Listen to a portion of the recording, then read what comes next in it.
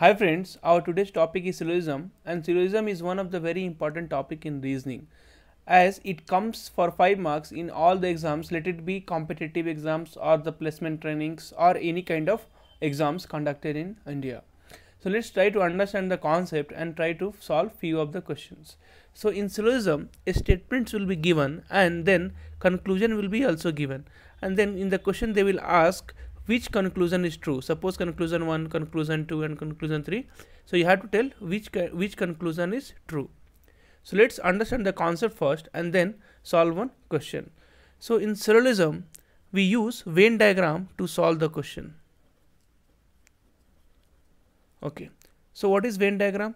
See, suppose you have a statement some cat or dog. So for this we need to draw the diagram. So how to draw a diagram for some cats or dog?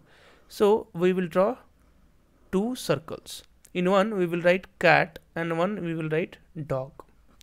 So you see some part of dog, see this is complete dog, right? And what we are seeing, some part of dog in the circle of cat and some part of cat. See this is the total part of cat, right? So in some part of cat what we are seeing is in the dog. So this part is getting shared by cat and dog. This we also can say this is the shared part. Yes or no? So the dog part is getting shared in cat and the cat part is getting shared in the dog. So if any diagram we have to make some cats are dog, so we can make it like this, right? So some part of dog will be shared with cat and some part of cat will be shared with the dog, right? Now in the same thing, if they are telling all cats are dog, so how will you draw? So see, all cat means first you draw a circle for the cat and then this all those cats, whatever cats are there is inside the dog, right? See, all cats are dogs, so all cats are inside the dog.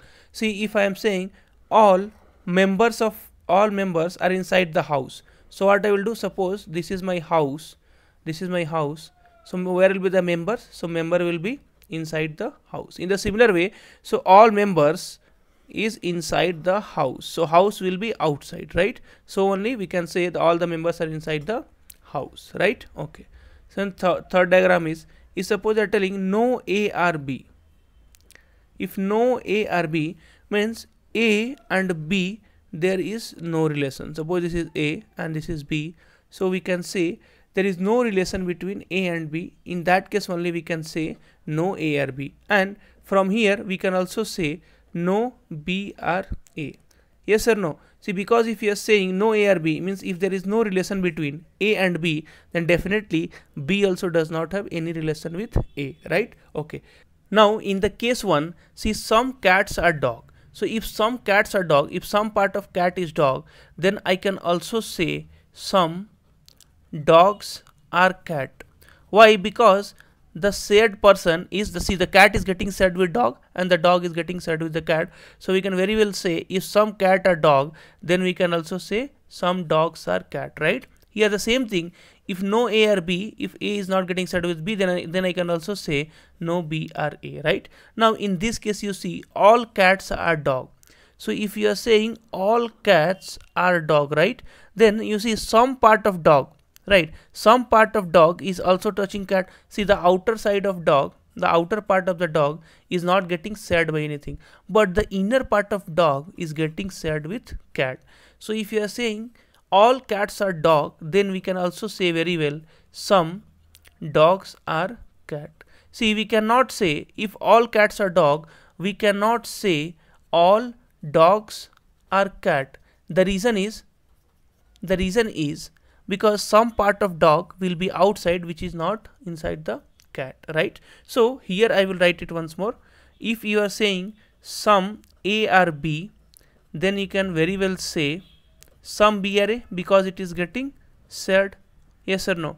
Now if you are saying all A or B, then you can only say some B or A. The reason is the outer side of B will not be shared with the A, right? And if you are saying some B or A, then you can also say some A or B. Now third number, if this is A, this is B and this is C, if you are saying no A or B, then you can also very well say no B or A. Right? Now question number 1. All fans are switches, right? So how can we draw this diagram? All fans are switches means all fans should be inside what?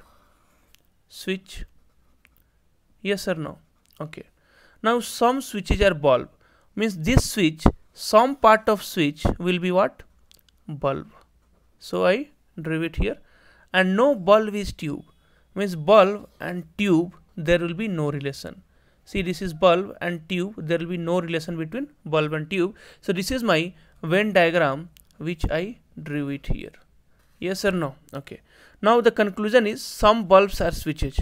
So you see bulbs and switches, is there any relation? Yes. See, some part of switch is getting some part of switch is getting shared with bulb and some part of bulb is getting shared with the switch. So here some switches are bulb and some bulbs are switches, both will be true, right? So I can say yes, some bulbs are switches is true, right?